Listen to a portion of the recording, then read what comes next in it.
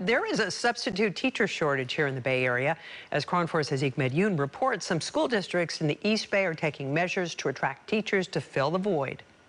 Some East Bay school districts are experiencing a bit of a challenge in recruiting teachers and their substitutes. We're definitely experiencing a crisis, not just here in Oakland, but throughout the state and across the country. The second vice president of the Oakland Education Association, Chaz Garcia, says the education profession was already struggling to recruit new teachers.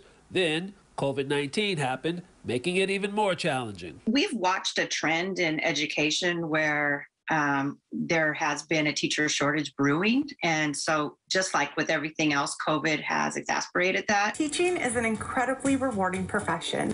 Across California, schools are being hit hard by a shortage of substitute teachers. Filling substitute teacher vacancies is such a priority in the Fremont Unified School District. There's a promotional video dedicated to it on their homepage. The substitute shortage is coming to a critical time as we support our students in their return to in-person learning.